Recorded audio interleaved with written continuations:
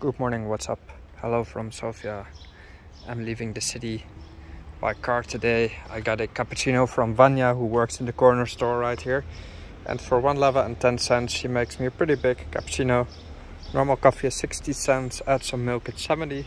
Cappuccino is 110, so for 50 cents you have a pretty good cup of coffee. It's very strong. Lady is very sweet, she always says hello, makes a little conversation, some chit chat. So now I got this car from Horizon Group, which is a rental car firm here in Sofia, owned by a Dutch guy named Arend. He rented me this car for 23 euros a day. It's pretty good, so let's head out. Heide. First stop here by the road on the way to the village Dolno Senovo, where I've been 8 years ago, and I attended a Pomak wedding. The Pomaks are the Bulgarian Turks, let's say, who were at some point transitioned to Islam during the Ottoman era, and they haven't changed back essentially.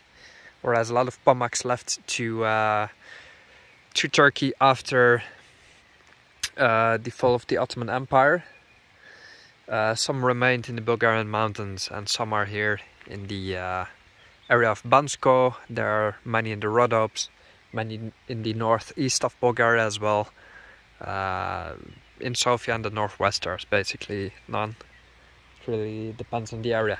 Let's check it out. Okay, so here I am in Dolno Senovo. This is the village where I was once invited to a wedding. I wasn't really vlogging back then, but there were all these people in colorful clothes, wearing headscarves as well. And there was lots of food, people treating you with whatever they had. And it was very, very cool. Although it's a long time ago, the people are still just as nice. The center has a little square here with lots of cafes and just people hanging out. There's not too much going on. And definitely it is a bit as if you're in Turkey, because the influence has been very, very strong for many centuries and it's never really left, let's say. So there's cafes, there's everything. But curious thing is that people do drink beer here and they love to party, so it's not truly as if you're in Turkey. It's truly a mix. The Balkans is a mix of everything, and so is Dolno Senovo. That makes it kind of cool.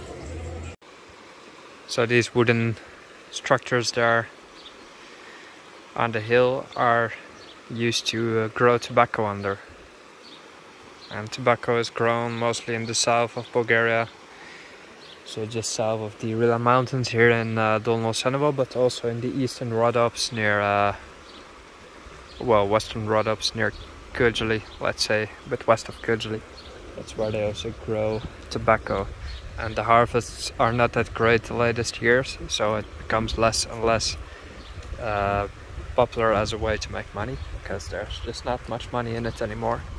But it used to be very big, tobacco in Bulgaria.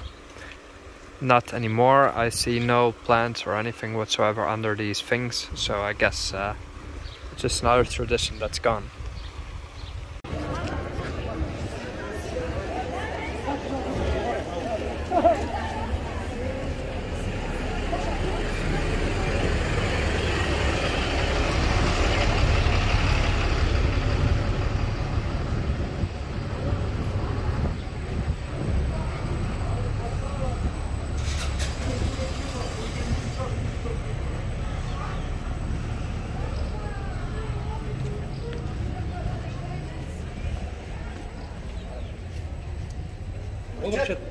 А? Ти си вика има си маса. Так я черпи за колата анархия.